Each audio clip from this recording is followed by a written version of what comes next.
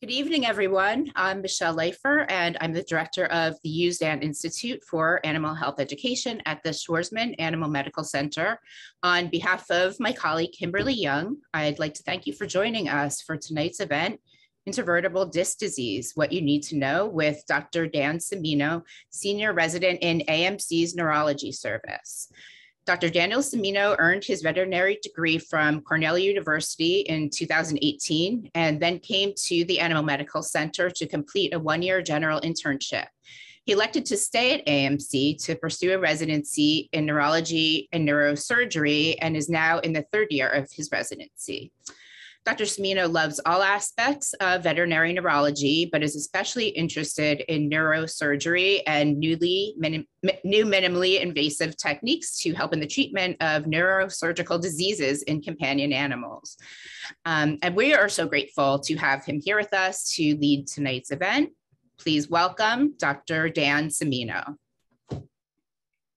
Thank you, Michelle. Thanks everyone for coming. I'm very excited about this, very excited to be able to chat to you. This is something, I'm going to start sharing my screen in a second, but this is something we deal with every day. And it's really great to have a bunch of, enthusiastic owners coming in here and wanting to find out more information. So I'm going to get right to it. And let me go in presenter mode here. Is this okay, Michelle? I think everything should be good.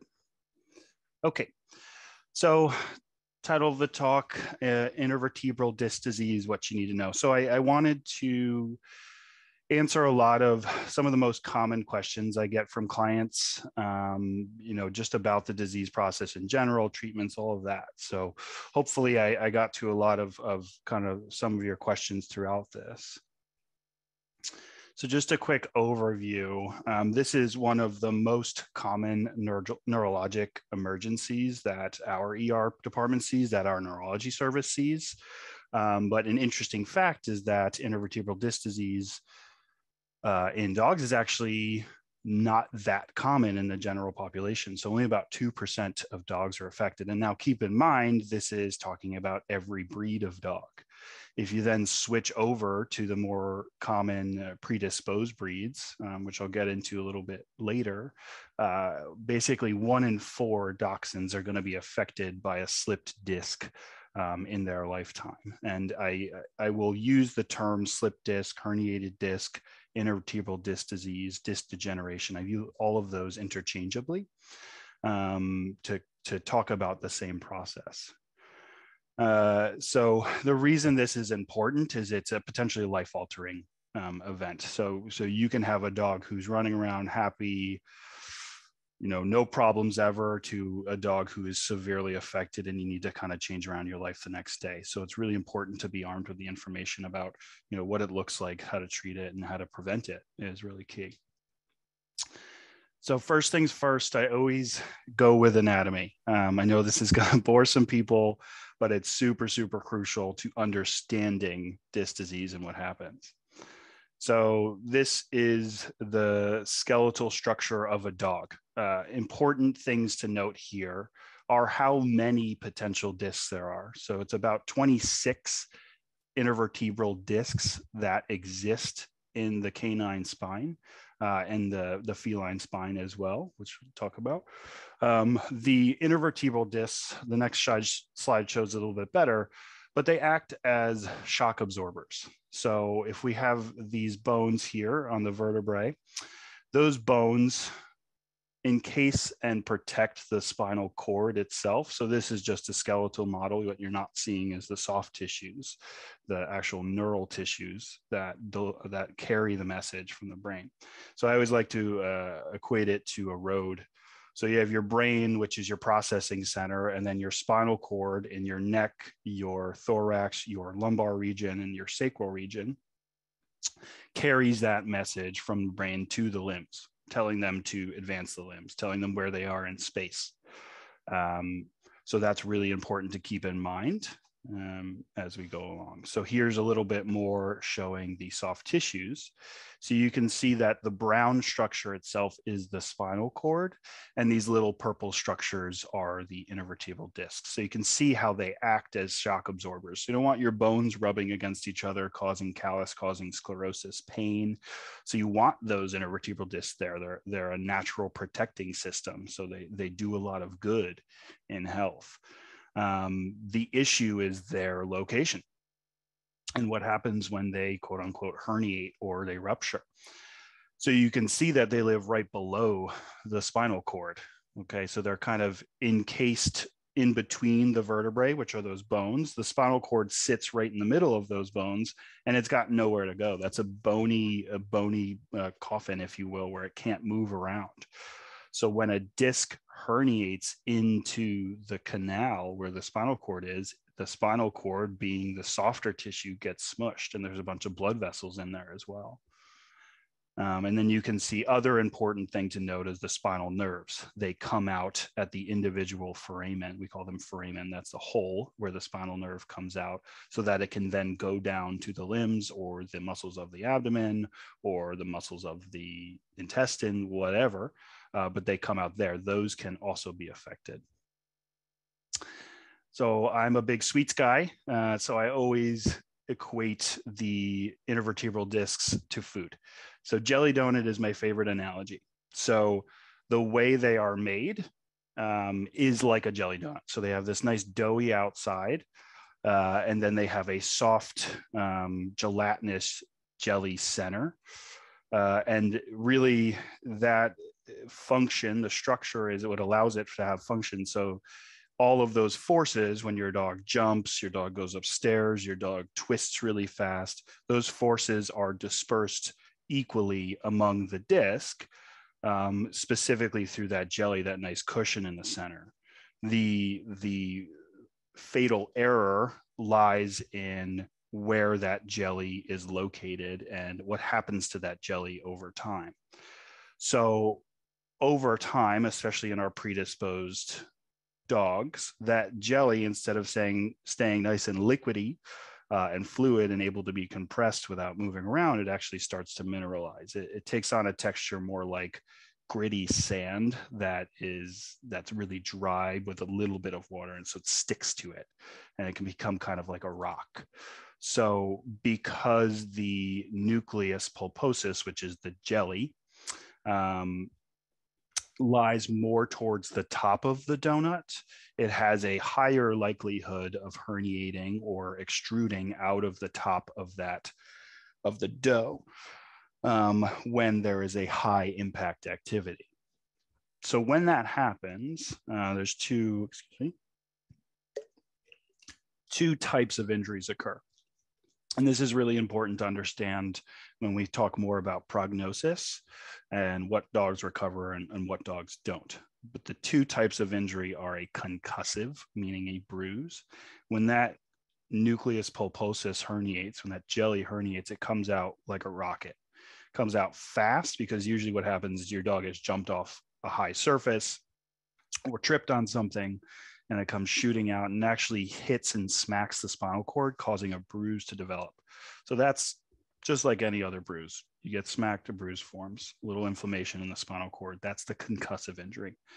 The compressive injury is what we try to address with surgery, which is like we talked about, that cord's got nowhere to go, so it gets smushed. And that's because the bones don't have any give with them, and the spinal cord itself is also tethered down via its nerve roots that come off of it. So here's a diagram of that happening. So the green in this picture is the nucleus pulposus, the jelly. The blue is the annulus fibrosus, which is the doughy outside. That's the term for it. So you can see how the jelly has rocketed out to the spinal cord above and caused a compression. This is we'll see some MRIs later, and you'll see how really compressed and severe that can get. This I would call a mild compression in this drawing. So just a little bit more nitpicky, a little more specific with anatomy. You can see here on the top right are some pictures of an actual real life disc from a cadaver. And you can see how the top of the donut is very thin and the jelly is more tailored towards the top of it. As the pictures go along from the middle to the right, you see that that jelly takes on less of a nice gelatinous feel to more of a gritty, and it almost looks the same color as the fibrous, tough exterior of the donut as age goes along. That point is just further shown in the bottom pictures, where the nucleus pulposus, which is labeled NP, is more towards the top of the donut. So the annulus fibrosus, which I kind of skipped over a little bit, it's a fibrous, tough collagen. It has layers that overlap in different directions, and the top is thinner and weaker. The nucleus pulposus, we kind of covered this a little bit already. Jelly-like, it's made up of chondrocyte. It's replaced with chondrocytes, which are more tough tissues. Over time, gets that sand gritty-like texture, and it's more prone to go out the top of the intervertebral disc. Another little fun factoid too is that, and this is something I always talk to clients about, these discs have very, very poor blood supply, which is part of the reason we think that they degenerate over time. And whether dogs with the genetics to have degenerative discs have even worse is still up for debate or not solved yet. But you can see in this picture, there's a nice blood supply to the bone that's here. But then once you get to the intervertebral disc, which is the blue structure, you got nothing. Nothing's going in there. So the only way that these discs receive nutrients and recycle toxins that go into them is actually through motion. So motion is very good for the discs. It's just about high impact activities is when they become prone to herniating or extruding. And then the bottom picture shows that they're not fully innervated, but it is an interesting fact. And we always think of herniated discs as being painful processes for dogs, which it is a lot of the time. But generally we think because there's some pressure on the nerves or the spinal cord itself. But there is actually nervous supply and sensation to the disc itself. So just the simple act of that disc herniating or rupturing out the top can actually be painful itself. They've done studies in dogs where there was a little bit of, they injected an antibiotic or something like that to see if they can heal a problem in the disc, and it actually that caused pain in those dogs, which is an interesting fact. So enough with the anatomy. I hope I didn't cause anybody to fall asleep. And on to the clinical presentation. So how do these dogs look when they're coming in? So clinical signs, this is an oversimplification, but they vary greatly. So it really depends on where you've had that disc herniation. Like I said before, there are 26 discs in the canine back, and depending on which one herniates will determine what clinical signs you have. So if you think about the road analogy again, if you were to herniate a disc in your lumbar spine that was behind your forelimbs, the message only gets cut off once it's at that point, and so only the message to your hind limbs will be cut off. Your front limbs should be fine. If you cut off the message in your neck, you're going to cut off all four limbs. And so you'll have clinical signs to all four limbs. That's something we term tetraparesis, meaning four, and paresis meaning weakness. You can have monoparesis, only one hind limb can be affected. You can have both hind limbs affected, all four.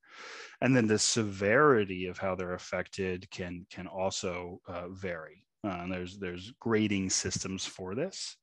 But it can be just pain. So dogs can be totally functional and they're not having any trouble holding themselves up or dragging their limbs or non-awareness of their limbs with just pain. And then it can go into mild versions where they're just, hey, they knuckle their feet every now and again, or I notice that they cross over sometimes, to complete paraplegia or tetraplegia, meaning they have no movement at all. They cannot move their limbs. And then they can also have a loss of sensation to the limbs as well, which we'll get to in the prognosis section.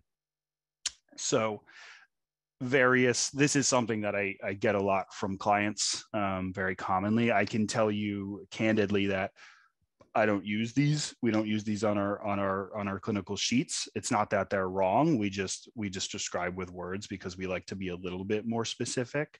But this is certainly something that you will see commonly, and a lot of veterinary neurologists use it too. It's not wrong to use. It's just something that at the AMC we don't find it necessary.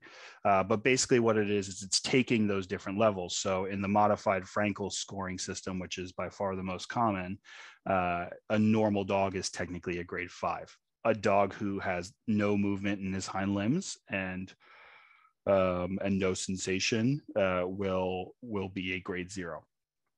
This grading system from the Texas Spinal Cord Injury Score is a bit more complex. It's good in a way because you can be a little bit more nitpicky and you describe every single limb on a dog. But again, we find that it doesn't necessarily help us treat them any better or necessarily follow them up any better, but it definitely has its place. And certainly the doctors over at Texas A&M love this. So I wanted to show you some videos of dogs in various stages of their weakness. So these are all dogs who have a problem more towards the middle of their back. This first one actually has one towards the top portion of the thorax. But in this video, what I want you to take note of is look at the hind limbs. So this dog, when it moves its hind limbs, it has this over exaggerated advancement phase. See how long that dog steps? That's not a normal gait, but the dog's walking. It's a little hunched, little painful, and it doesn't drag the limbs, still walking. So I would call this a mild paraparesis, a mild weakness of both limbs. This would not necessarily, based on its presentation, not necessarily dictate further diagnostics. We might say, hey, let's just see if your dog can get any better, depending on how they present. This dog is more of a classic, hey, we're on the fence, this is getting pretty bad. She can walk across the floor in a straight line, but as soon as she starts to move, boom. So as soon as she starts to try to change directions, she's down. She can't hold her weight up. So I would call this dog weakly ambulatory. So the way that we classify these always is, are they ambulatory or non-ambulatory? So weakly ambulatory to non-ambulatory with very good movement. So when they're on the fence like that, we tend to, at least just describe more so we can make a clinical decision on what we do with them. Then this is one of the more classic emergent presentations. Hey, my dog has been off for a day or two, and then today we woke up and this is how she was. So you can see that she needs full support the entire time, and you can see those little limbs trying to move, but it's pretty scant, right? You're like, I think they're moving. She might just be wiggling her hips. So that's a dog who is non-ambulatory with poor movement. And if she wasn't moving them at all, I would classify her as paraplegic. And then the next step, once you get a dog who is paraplegic, meaning they can't move them at all, is then to say, do they sense, do they feel their limbs? So most common question I get from owners is, what do we do in the future? When's this an emergency? When do we have to rush in? When do we have to sit back and wait? So I would say that always rapid onset of severe signs. So if you had even that second dog that walked across our floor and then fell, if you had that and it was very sudden onset within a day or two, you should absolutely come in through the emergency service. If your dog is still walking and can turn and change directions and seems comfortable, but just a little off in the hind limbs, it's always worth getting checked up. If you're nervous, absolutely. There's no problem with that. But we very well might say, hey, okay, there's definitely a problem, but hey, go home, put your dog on some strict rest, and then let's see how they go. if you have been resting your dog, so say we told you to rest your dog because they had very mild signs, and then those signs are getting worse despite you keeping up with very strict bed rest with them, we're going to want you to come in, because that's going to be an indication that we need to do something sooner, and we don't want to wait too long on these. As I said before, if a pet cannot hold themselves up, so if they're non-ambulatory, always come in right away. Right away. Time can be of the essence with this, if it is truly a slip disc. And if you think your dog is extremely painful, absolutely come in. We need to get them on pain meds and make them comfortable. That's always first priority for me. It's a little bit wordy, I apologize. But we talk about predisposed breeds. I have 4 of the most common breeds we see at the Animal Medical Center on this slide in the pictures. I'm sure there's lots of owners here that own one of these pets breeds. So the overall term is something called chondrodystrophism. So our chondrodystrophic dogs is something you will see a lot online. It's short legs, long backs. It's a type of dwarfism that affects the genesis of chondrocytes cells. So dachshunds are your classic breed. And what comes along with that gene is a gene that makes that jelly center degenerate earlier in life. So it takes on more of that sandy, firm texture earlier in life. And they've done studies in French bulldogs, which is probably the most common breed we see in Manhattan. And they can have signs as early as 1 year, which is like you've barely had the dog at that point and they're already having an issue. So typically when we talk about other predisposed breeds, Shih Tzus, Beagles, Dachshunds, it's about 1.5 years. So if you have a 4-month-old puppy, it's very unlikely to be a slip disc. Typically in those predisposed breeds, the peak incidence is from the ages of 3 to 6. And that's because over time, that firm doughy donut layer, the annulus, can actually thicken. But it has not thickened during those years, and the jelly center is so mineralized and firm that that's going to have more of a chance of coming out of that thinner top of the donut.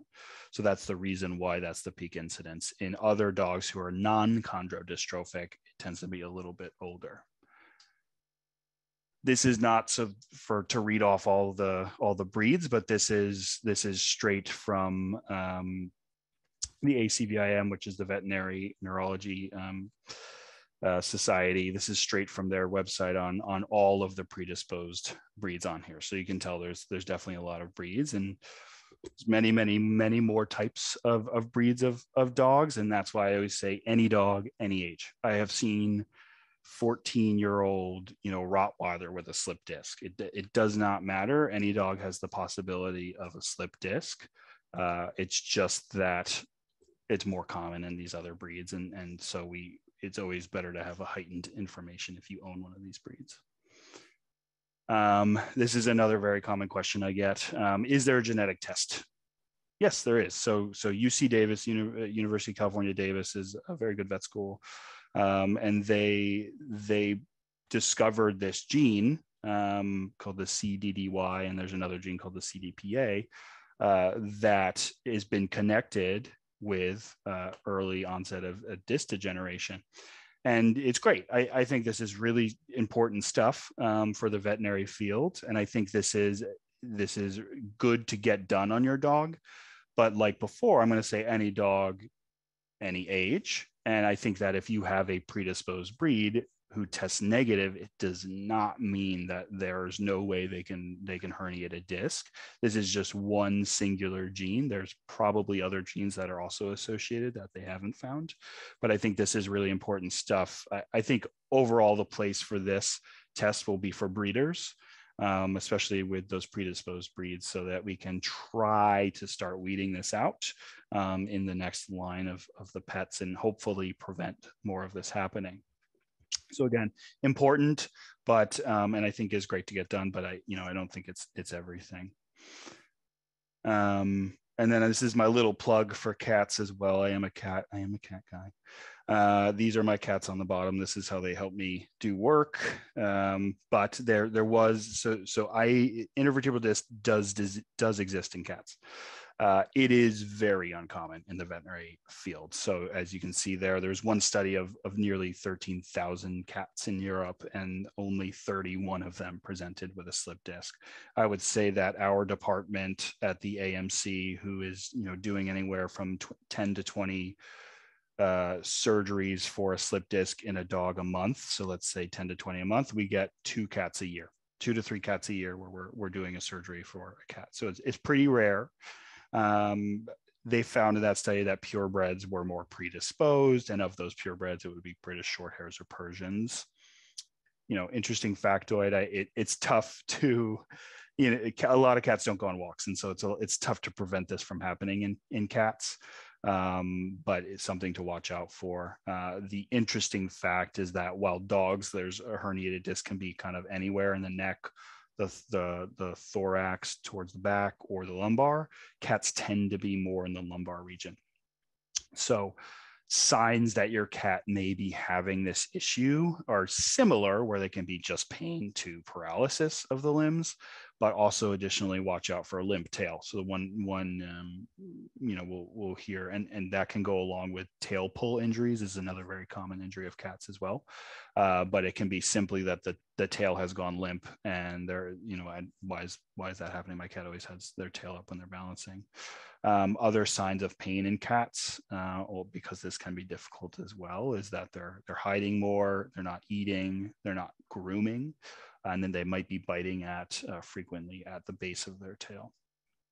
So something to watch out for your cat owners.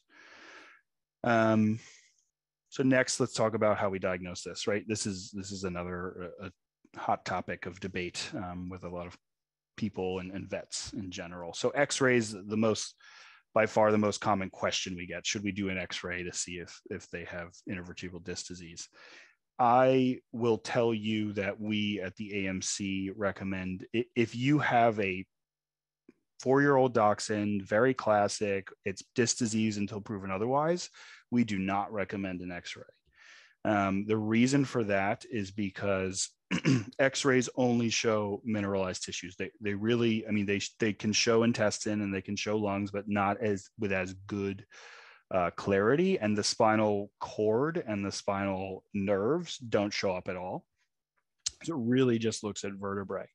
And then what you do see is, because that jelly has mineralized, you see, oh, there's mineral there. This dog has disc disease.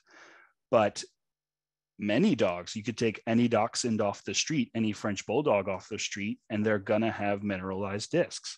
It does not mean that their problem is because of a herniated disc.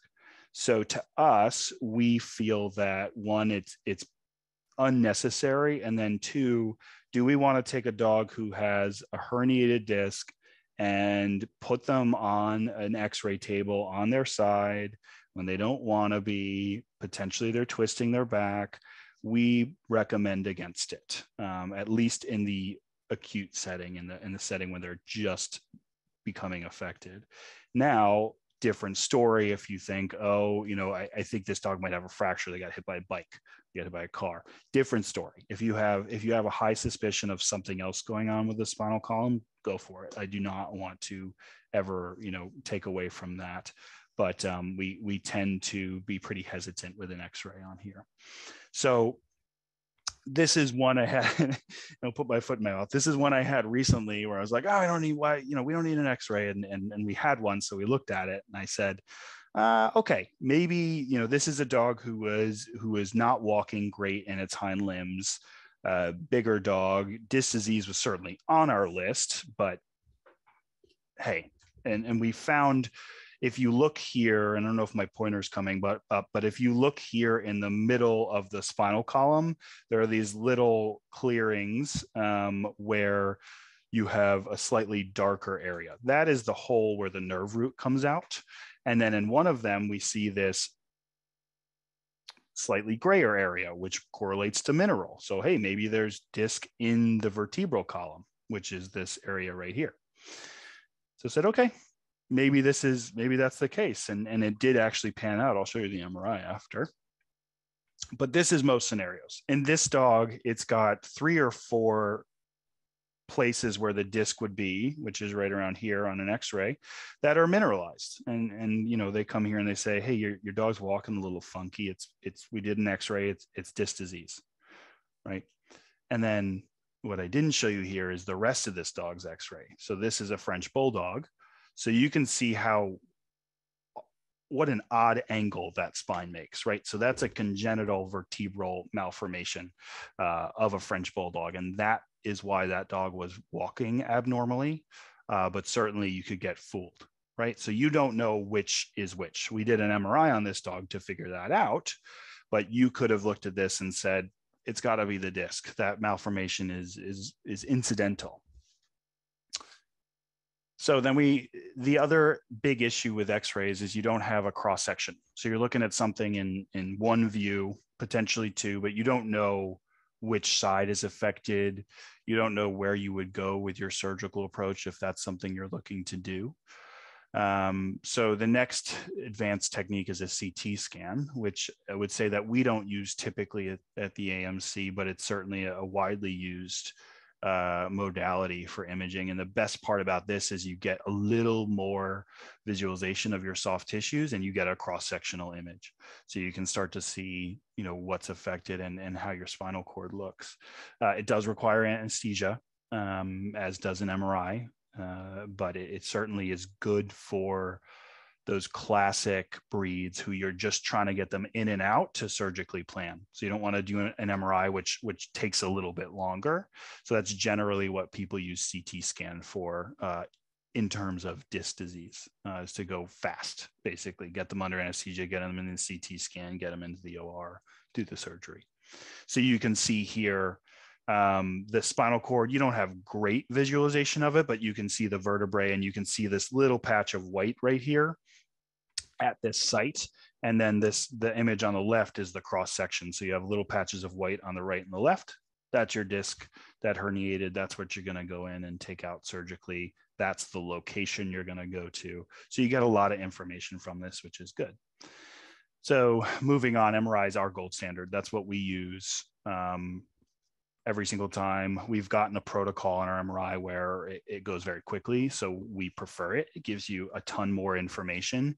You can actually see the different tissues of the spinal cord themselves and see if there's a really large amount of inflammation, something that's going to change the prognosis for the pet.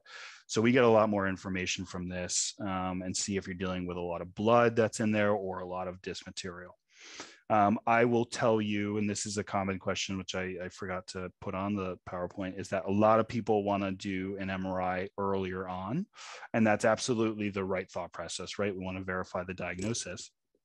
However, if your dog is in the acute setting of paralysis or paresis weakness, so if they're still walking, basically, and they're comfortable, and it's been 2 days, we are not going to recommend an MRI because of the anesthesia. The anesthesia actually relaxes the muscles of the spine and can lead to more disc herniation just simply by doing the test. And then I have had dogs wake up and be worse neurologically and then need a surgery. So we're always going to try to avoid anything that's going to potentially make dogs worse and make them prove to us that they need surgery.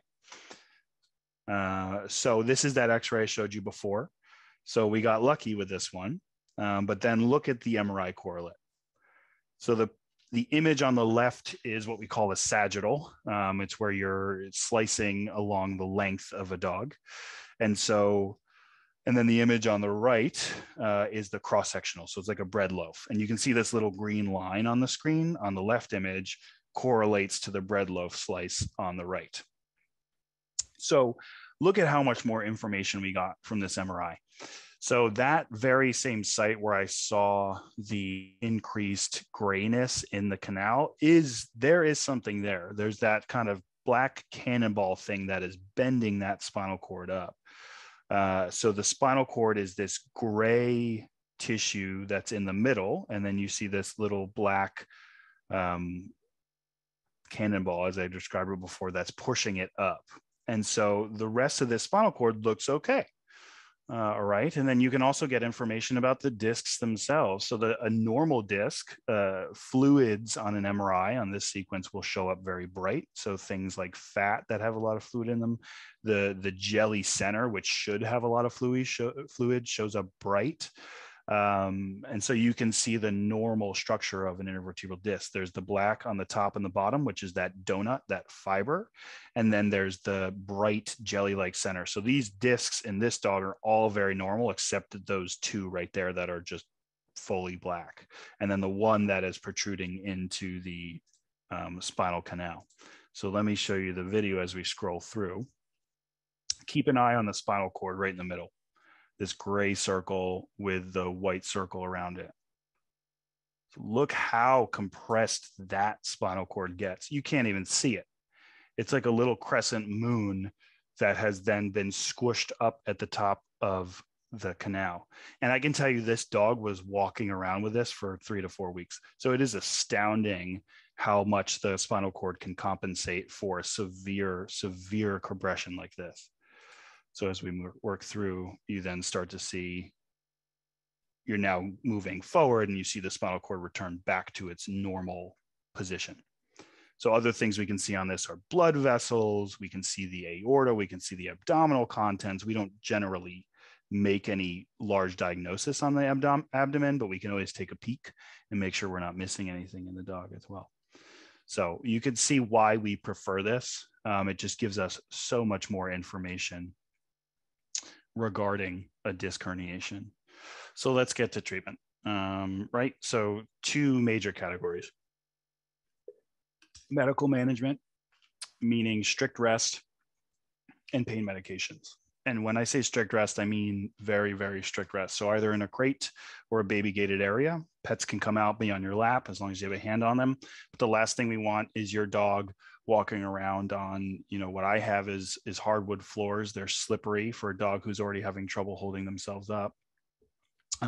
Slippery floors, tries to jump on the couch, herniates more disc, right? Because when that bit of disc herniates, it has not healed. There's a hole in the top of the donut.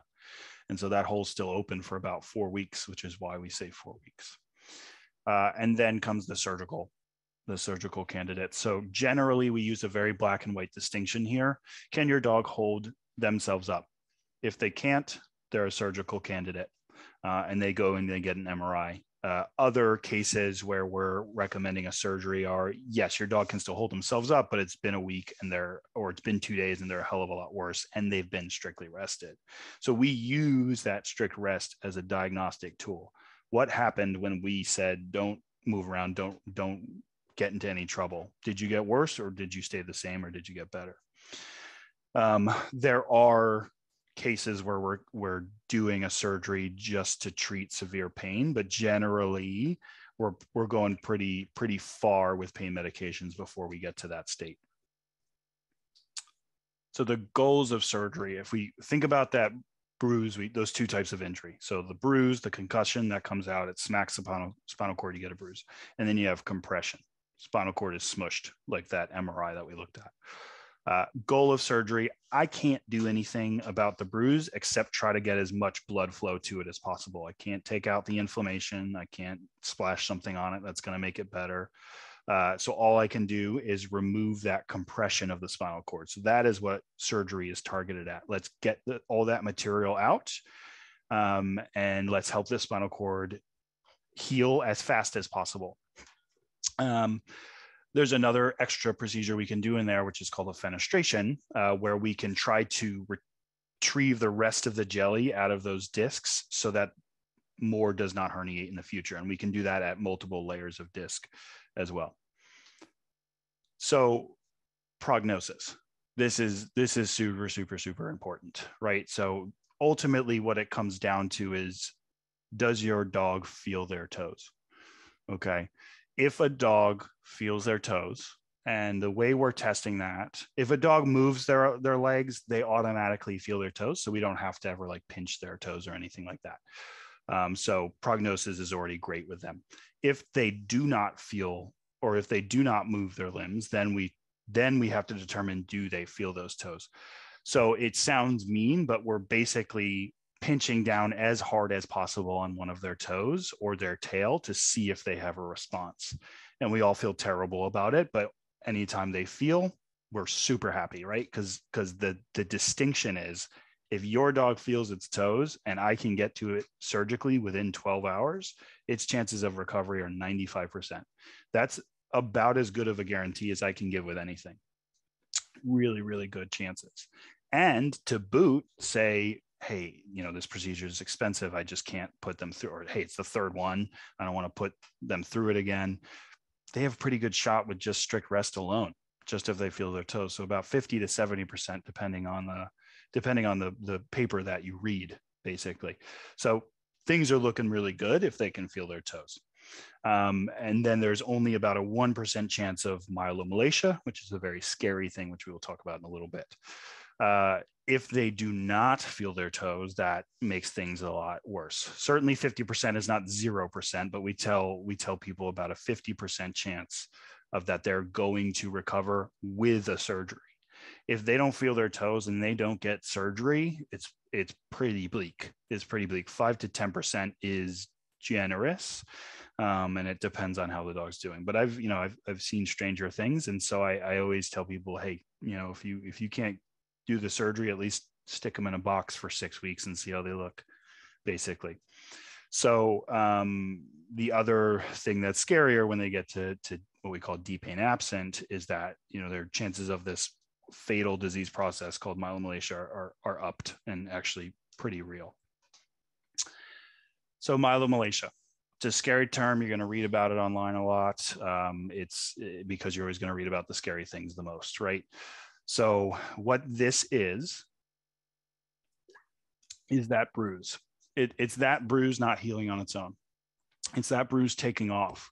It consumes the entire spinal cord, and it goes up and it goes down from the point of injury, and it becomes fatal because it gets to the centers that control breathing.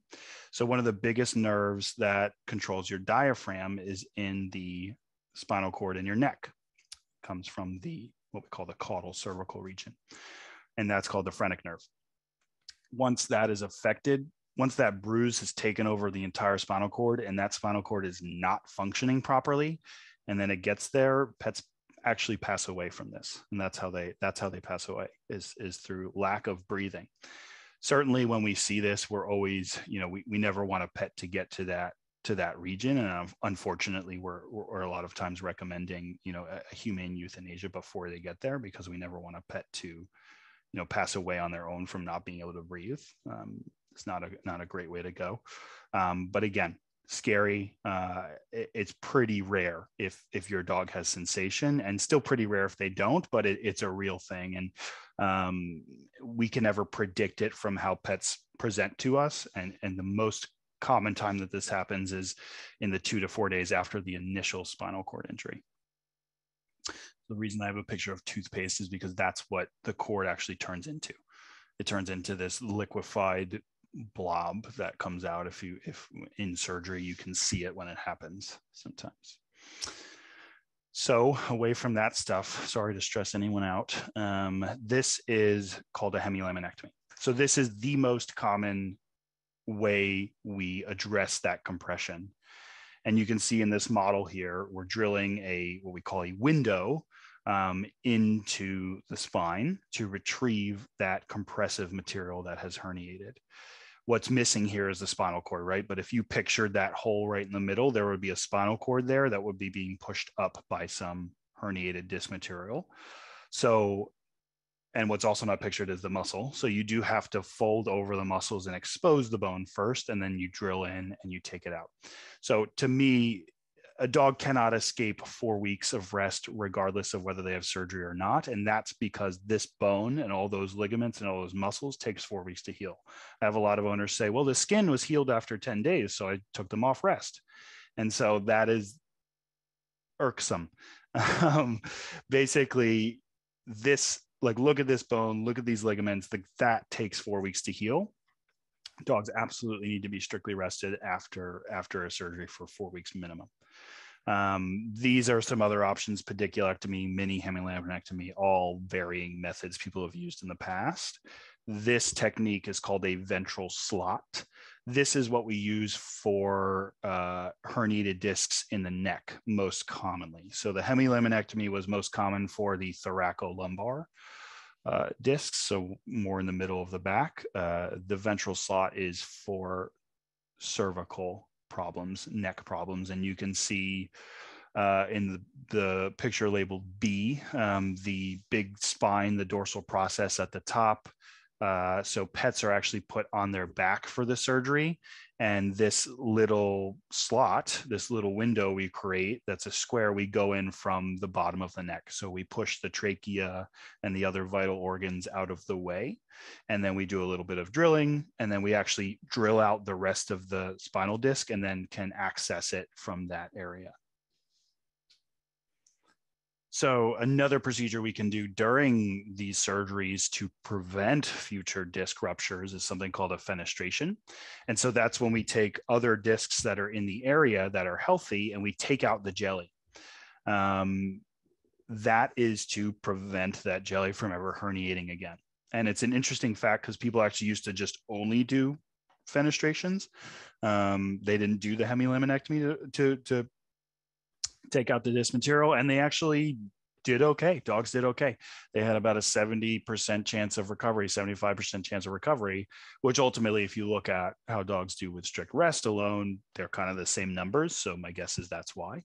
But it is an interesting factoid. So it's a highly debated topic in veterinary neurology, how many to fenestrate, which ones you should fenestrate. We try to do this as much as we can to help dogs along and try to prevent them from needing a second surgery.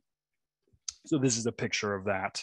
The picture on the right is the disc itself. And you can see we cut a little window and we take out the jelly. And this is kind of what it looks like at surgery when we're doing it. We're taking out that jelly, making sure it can't come out again. So recovery is another one. A thing I always tell owners, I already hammered that home, the very strict rest. Won't belabor that point. But very, very, very important is that your dog very rarely is going to walk out of the hospital. They stay here for about 2 days. The bruise that has formed in the spinal cord takes a while to heal. The nervous system is notorious for taking its time. It doesn't act fast. So don't expect, hey, they had surgery last week. Why aren't they walking again? As long as they're not worse, I'm not going to be stressed about it. I tell owners that full recovery is about 8 to 12 weeks. The majority of dogs will be walking on their own within a couple of weeks, but I don't get stressed about it at all if they come back at their 2-week recheck and they're not walking, because I've seen dogs take 16 weeks. I will say that the average time is probably somewhere between 4 and 8 weeks though. Rehab, formal rehab, super, super important. I am a big advocate of it, but I generally don't like dogs to start it until about 3 weeks after the surgery. There's definitely rehab exercises to do at home for the first few weeks, like range of motion and just getting dogs out and walking a little bit. But I don't want them kind of going too hard at the gym, so to say, in the 2 days after their surgery. So generally, I'm recommending that owners make an appointment for about 3 weeks after. And then for the in-between time, we're doing some gentle massage, making sure the limbs stay nice and loose and mobile. Pets who don't recover, right? So this is this is not worst case scenario, because worst case scenario to me is when a pet passes away from the problem, but these are pets who don't ever recover and they don't ever walk on their own again. So wheelchairs are great options for these pets. I think it's pet dependent. You guys know your pets better than I do, and that's always what I say. If you have a happy-go-lucky dog who could not care less that they can't move their back limbs, put it in a cart. That dog's going to do fine. Some dogs are miserable, right? But that's the owners knowing their pets better than I. Things to know with this is that dogs will have permanent urinary and fecal incontinence. That is, I would say, relatively easy to manage, but is certainly another management aspect. So sometimes, we need to help them urinate, which always sounds intimidating to owners, but you basically push on their tummy in the right spot and then the pee comes out. You do it twice a day, and you can do it outside, so it's easier to clean. And so a lot of dogs don't mind it, but they can have a higher incidence of urinary tract infection urine scald. So that's when the urine sits on them too long. So you have to be pretty active about, wiping them and making sure they're clean and dry. And then dogs who are laying on their sides a lot will get pressure sores too. So they definitely need to be, a little more at-home nursing care basically. But again, a lot of dogs do fine with this. It certainly is never our hope that they're one of those dogs, but it's a reality. And I think, every dog is different. And so you kind of have to judge them based on that. And recurrence. So you talked about second and third surgeries. It's pretty rare. General term, I say, depending on the study you read, it's 5 to 40%. I would say that the incidence of recurrence is about 15 to 20%, depending on the breed. It does not always mean they need a second surgery. And it does not always mean that they're not going to need a surgery. Say the first one was, hey, he recovered great. We rested him, so we're not going to rest him this time. They could need a surgery that second time. So it's a little bit unpredictable, but it does happen. And the issue and why it becomes a little more complicated if they need second and third surgeries is you can only take off so much of that bone before the spine becomes unstable. So sometimes you actually need to add in, stabilization equipment and plates and things like that. There's this procedure, I'm running a little over, so I'll hurry up. There's this procedure called a percutaneous laser disc ablation, which people always ask me about. Jury's out as far as I'm concerned. A lot of the people who do it, there's only like 3 facilities in the country that do it. They're big proponents. And I think should be great if we can long-term figure out that it didn't have any negative consequences. But basically what they do is that fenestration where we can take out a few of the discs, they can actually go in via fluoroscopic guidance and just take out all the jelly from all the discs. So then, hey, this dog's never going to have a slip disc. I don't know how I feel about it. I try to read as much as I can. Because like I said before, those discs are a thing you need in health. They're important for not allowing your spine to have chronic arthritis and to be mobile. So I don't know, but I think it's definitely an area that's worth a lot of investigating. To me, lifestyle modification is absolutely key in preventing this from happening again. So prevention is key. Prevention. Got to keep these dogs lean and active, right? It's all about preventing high impact activities, jumping stairs, but still keeping them active. The best thing you can do to prevent your dog from having a herniated disc emergency is to take them on regular walks with a harness. Harness super important because a lot of these dogs are predisposed to having a disc hernia in their neck as well. So you take some of the pressure off their neck by using a harness and not a collar. The regular walks let the discs get blood flow. They keep the muscles strong so that your dog does jump. They have a lot less of a risk of herniating that disc. Super important prevention. And I think this is the last slide. So common disease, both dogs and cats. Predisposition is your chondrodystrophic breeds, short legs and long back. Some pets have surgery. Some pets can just be strictly rested and do fine. How their neurologic grade and how they present dictates their prognosis, whether they feel their toes or not. Time is of the essence, so be on the lookout and never hesitate to get them seen by a vet. And then prevention is key. But I always tell my owners, even a bubble dog that you plastic wrap with the little packaging tape around it can still slip a disc. So it's you can never be perfect. You just try to do the things you can to prevent as much as possible. And that is it. And this is my dog Poppy Seed enjoying the glory of the sunbeam. Oh, so cute. Well, thank you so much, Dr. Cimino. This was a wonderful presentation. Yeah. And we have a lot of questions, so Great. We'll get to as many as we can. I guess this is just a basic bulging disc versus ruptured disc. What's the difference? Or that's a really good question, and it's something I skipped over a little bit. But when we talk about disc disease, we talk about type 1 discs versus type 2. Type 1 is more of your ruptured. We call it type 1 Hansen, where a rupture and the material oozes out and breaks out of its shell. A bulging disc is when that material has ruptured, but it gets encased in that donut layer annulus, and it can't go front or back. And so I always equate that to like a big rock in the bottom of your shoe that just kind of sits there. And those can be a little bit more tricky to do surgery on and a little bit more tricky to treat. So there's some different methods and ways of dealing with those. A lot of times we're more hands off unless a dog is really, showing that they need that dealt with. Okay, great.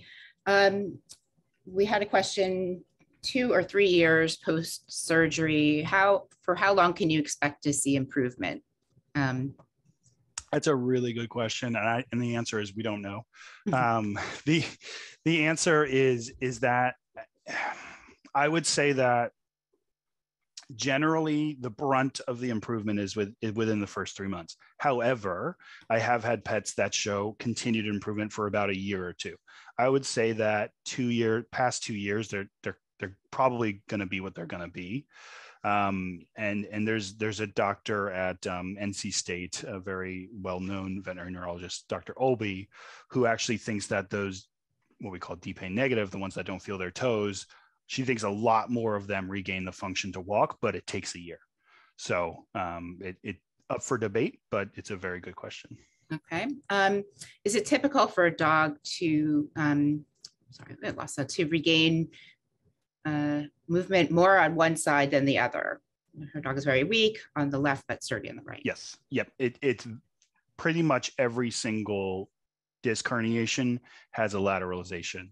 The interesting thing about it is that you would think, oh, well, the material came on the right, so the right's going to be worse. That's actually not the case all the time.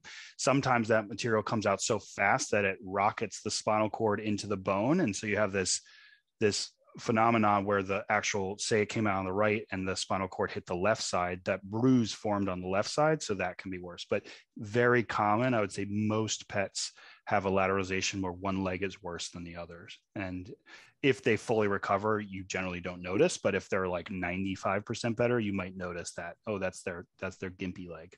Okay. Yeah. I also want to mention that we do have a video on bladder expression, which we'll send to everyone tomorrow. We had a question about if you have to pick your dog up to take them out for bladder expression, is there a way to handle them at that point? I used to say pick them up like a baby sheep, and then I had an owner look at me and like, I've never picked up a baby sheep. Like, what are you talking about? So I say like a bread loaf, or at least just 2 hands. So you want one hand under their chest, one hand under their pelvis, and hug tight to you. Or you can even do one hand where you're like a bread loaf, where you're kind of tucking it with one arm if your dog is small enough, and your forearm is kind of supporting them. The idea is you're just keeping their spine parallel to the ground. What you do not want to do, which I do with my own pet, is you pick them up by the armpits and their legs are dangling in the breeze, so to say. So you just want to just support them well. Okay, great. If a dog is fine 1 year post-injury, good function, no surgery, how likely is recurrence? Yeah, recurrent, general blanket term around 20%. Okay. So it's always a possibility, even if they've done great. The one thing I didn't mention is if your dog slipped a disc a year ago, that disc is highly, highly, highly unlikely to rupture again and be an issue. Usually it's one of the other discs that are most common. So that's why it's always a 20% chance, because even if the L1, L2, the one between lumbar 1 and lumbar 2 herniated, your L3, L4 can herniate 2 months later. We have a dachshund breeder here regarding the genes and checking dogs for the gene. Have there been any studies that prove that having the gene makes dog more likely to have IVDD? That I'm a little more, I mean, the study themselves at UC Davis looked at that gene and the degeneration of the disc. So I think that's what the study actually showed. And one of the genes is interesting. One of the genes was actually just associated with shorter legs or longer back, but not disc degeneration. And one of them was with disc degeneration and shorter legs, longer back. So their whole goal of that study was like, hey, it's okay if they have this gene, but not the other gene. And I think that I think it was like the CPDA1 is the gene that actually predisposed them to more herniation. But I don't know if anyone's put out a study outside of UC Davis. Okay. Do you see it more in mini dachshunds or thin dachshunds, or I would say more so. We definitely have to do surgery on mini dachshunds, but they're less frequently. Frequently we see it in mini dachshunds as far as the general dachshund population. We don't get a whole lot, and it's also like, take it with a grain of salt, because you vary based on where you're located. So Manhattan, I think we actually see a decent amount of mini dachshunds. So I might see more than the practitioner in Michigan or something like that. Sure. Yeah.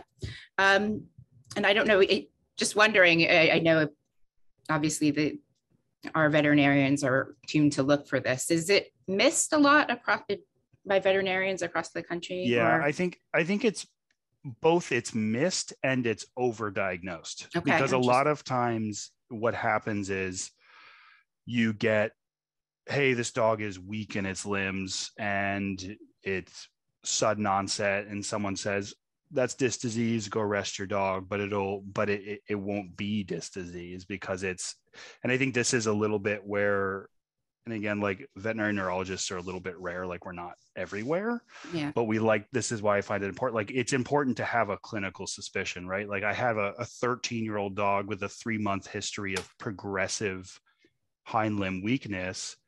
It is unlikely to be a disc. Usually discs are pretty rapid in onset, or they have a more waxing and waning onset. Okay. We had several questions. I know people were asking acupuncture, which we do at AMC. People are wondering where they could get it. So if you have any thoughts on that, laser therapy, acupuncture. Yeah, I think a lot of those modalities are great. Generally, I say they're no harm. I actually love acupuncture for dogs with disc disease. The only caveat I say with those is know your dog, right? So I don't say we're in the 4-week strict rest period and your dog is an energetic bundle of, fire. Don't go to acupuncture, because they're going to be moving around. They're going to be twisting their back. So I really like it for pets who are having spinal pain, or you want to kind of manage them long-term and try to do some prevention. So I find very good anecdotal reports. I don't do it myself, so I don't have more of a say in that. But I have a lot of owners who love it. Just as long as they're calm, and a lot of dogs just like totally relax during acupuncture too. And so I think they love it. So I think it's great for a lot of pets, but not for every pet. Okay. Let's see, we have some questions just about playing tug of war. Is that bad for a dog? Tug of war? That's like one of the most common ones I get. And that's the one where I haven't made up my mind yet, because I know that that is the only game some dogs like, and like tug of war every night, tug of war. So yeah, tug of war. I think if your dog, for thoracolumbar discs, less likely to be a problem, just because there's kind of a dissipation of the pressures. But if your dog has any instance of neck pain at all, like that's going to probably be an issue, because I've had even just shaking their head when they're recovering from a slip disc in their neck can be a problem. So I always, and this is always what I say too, I want your dog to be a dog. I want your dog to be happy. Please do not put them in a bubble. Please let them be dogs, right? So you do everything to a reasonable degree. If your dog needs to play tug of war to be a happy dog, then play tug of war, and we can try to work around it. But if it's kind of a meh, they don't really like the game, then don't do it. What about running after the dog is recovered? Healed. Yeah. Running is totally fine. Running is like, it is slightly higher impact, but again, that's something that's pretty safe as long as you've gone through your strict rest period. And then there's the other. So I say there's 2 phases. There's the 1 month of strict rest, and then there's a second month where you're starting to work them back up to speed. They're an athlete who's been on bed rest for 4 weeks. Their muscles are jelly and soft. You need them to get stronger. You need them to get their lungs back. So don't go out running the day after rest. Okay, if you broke your arm and you got the cast off, and the day you got the cast off you played tennis, you'd break your arm again. Okay. Running is great. They can get back to running. Just don't ease them back into it. Okay. Can a dog learn to walk again, but still not be able to express their bladder or to Yes, urinate? absolutely. Yeah. That's a really good question. So so when a dog is DPA negative, there's a slightly higher incidence where they're going to have some urinary incontinence. It doesn't mean that they're fully incontinent, like they're pouring urine out all the time. They might just dribble a little bit, or commonly, my dog, ever since they had the surgery, when they get excited, they now pee, like things like that. But there certainly are cases where they don't recover full bladder function. And that has to do with what portion of the spinal cord is affected. Okay. Let's see. Walking a dog with a collar. I know you said harness. Yeah, super important. Also a question about weight. Yes, that's very important Super as important. well. Yep. Okay, well, this was fantastic. By the way, Dr. Cimino came right out of surgery down here, running down. So we are so grateful for your time. I know that the service is very busy, and thank you again. So thank you so much again. Terrific presentation. We'll have it online tomorrow and send everyone a link. Thank you to our education coordinator, Kimberly Young, for helping us. And thank you to all of you for joining us. We really appreciate your continued interest and support of our program. So have a wonderful night, and we'll see you next time. Thank you. Thank you. Good night.